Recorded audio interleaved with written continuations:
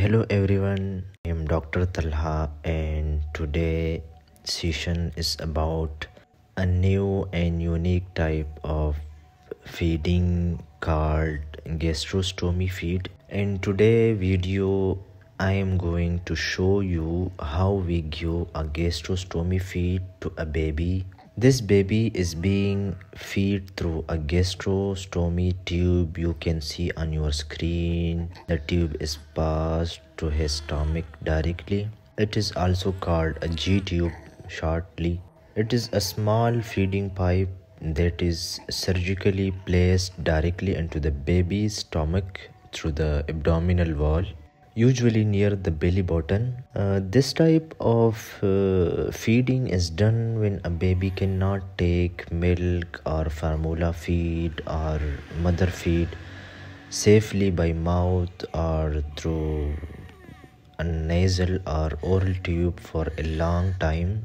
Common reasons include like babies with neurological problems, severe reflux, or some sort of short gut syndrome like in case of baby Mukaddas, and some cases of not some but mostly cases of post-surgery conditions or long-term feeding difficulties. Before giving the feed, we always make sure the tube position is correct, the area is clean, and the baby is stable. Today, the feed we are giving is Peditral. It is a nutritionally balanced infant formula designed for babies who need extra calories and complete nutrition. It contains essential carbohydrates, proteins, fats, vitamins, and other important minerals that help in growth and recovery. The baby you are seeing is a post-surgery baby admitted in our NICU. The feed is given slowly and gently through the gastrostomy tube, allowing the baby's stomach to tolerate it comfortably. Remember one thing, it should never be pushed forcefully, and feeding should always be calm and slow. Either it is a nasogastric tube or oral tube feeding. For parents who have babies with gastrostomy or post-surgery condition, remember, care at home is very important, and always keep the feeding site clean and dry.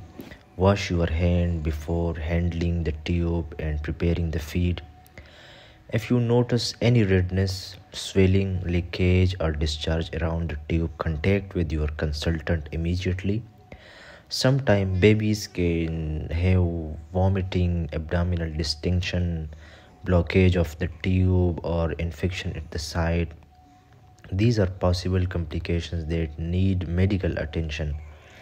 So parents should immediately contact their doctor. Always make sure the baby's head is slightly raised during and after the feed to avoid reflex. This is the most important thing.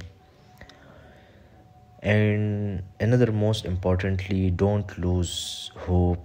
These babies can recover and grow beautifully with proper care, patience, and regular follow-up with their medical team. Thank you for watching. This is a part of our ongoing effort to educate and support parents for caring for fragile babies in the NICU and beyond.